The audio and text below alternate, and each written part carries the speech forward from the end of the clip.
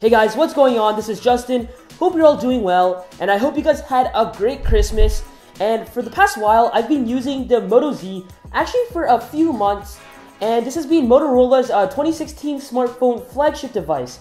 So I thought this would be a great time to bring you guys a video on the 5 best features you can expect if you pick up a Moto Z.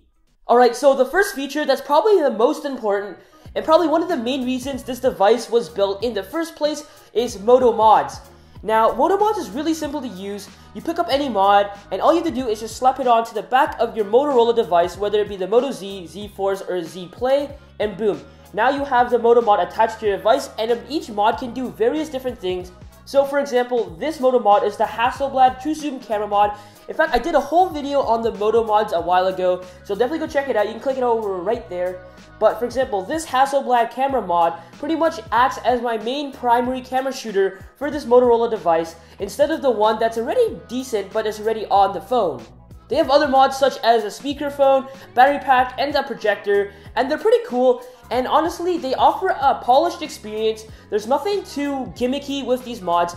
They work as advertised, which is something I really like, but the only issues I see with these mods are the price, as I can't quite justify buying some of these mods for upwards of $300, but the reason I added these mods as one of the best features for the Moto Z was the fact that the whole modularity concept is really awesome, and I'm really excited to see more mods that Motorola can bring to the table along with a lowered price. In fact, I also heard some third-party developers are also going to be able to develop mods in the future for these Motorola devices, so that's also really exciting to see. And if you're somebody who's going to go pick up a Moto Z, mods are definitely great as they complement the experience in general. You definitely can't go wrong with a battery pack and a few other mods that they have to offer as well. Now, we've seen fingerprint scanners on more and more devices throughout the past years, and Motorola finally caught up, so now we're seeing a fingerprint scanner on the Moto Z device. The Moto Z's fingerprint scanner is extremely fast, and it's probably one of the most accurate fingerprint scanners I've seen this year so far. I mean, it's quite comparable to the Samsung S7 and even the iPhone 7. It's a really fast fingerprint scanner, to say the least. But there is a catch though, as you can't use the fingerprint scanner as a capacitive home switch button, which is something I found kind of weird, and so instead you're going to have to use on-screen buttons, which does take up more screen real estate space. But for those of you who use a Moto Z or any Moto device with a fingerprint scanner, I found an app which allows you to use the Moto fingerprint scanner as the home button. You can set it to many other features and options. I'll leave a link in the description down below if you're interested. But overall, in general, the Moto Z fingerprint scanner is one of the best I've seen so far this year. It's really fast and it's accurate, and it's something I find really useful when using an Android device. Alright, so the next feature on the Moto Z I want to show you guys is the fact that it comes with USB-C as its primary port. Now, a number of reasons why I like USB-C. Now, first off, we've seen USB-C implemented on many new devices this year so far in 2016, such as the MacBook Pro. Whether you like it or not, all the way to the Google Pixel, you're going to be able to notice much faster file transfer speeds, whether it's photos, videos, or documents, through the Moto Z to any device such as a laptop. You're also going to be getting much faster charging speeds, and also you get the convenience of plugging in a cord both sides in a much smaller form factor, which is also really useful. This year, we've seen a ton of great smartphone flagship devices, but not only in performance, but also design-wise, and the Moto Z is no exception. The Moto Z is, I think, around 5.2 millimeters in thickness, which is actually really thin as compared to some other 2016 flagship smartphones, which is actually pretty insane. The thickest part of the device is actually the camera on it itself, but that's where the Moto Mods come in. And it has metal rails on the side, which make for a really premium and nice handling experience. It feels great in the hand. But with all of that, you do get a little bit of slipperiness. I've come in close calls with dropping the Moto Z a few times. Luckily, I haven't yet.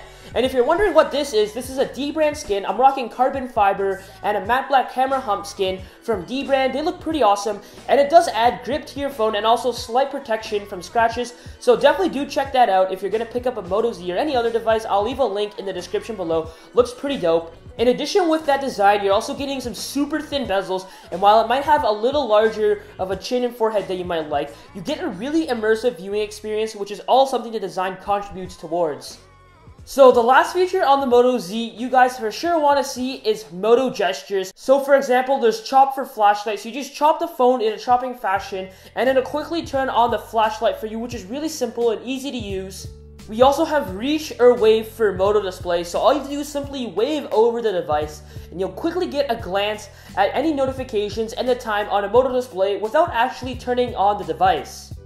There's also twist for quick capture, and simply all you have to do is twist the Moto Z, and it'll quickly turn on your camera for you, so you can snap photos or videos on the fly without actually having to go into the phone itself and open the camera app. You also get a tighter display, so in a nutshell, the phone won't turn off as long as you're looking into it, which makes it really great. For example, if I'm watching movies, and sometimes the phone will shut off, or if I'm just scrolling down or reading an article that's pretty long, so the Moto Z won't actually close while I'm on the device.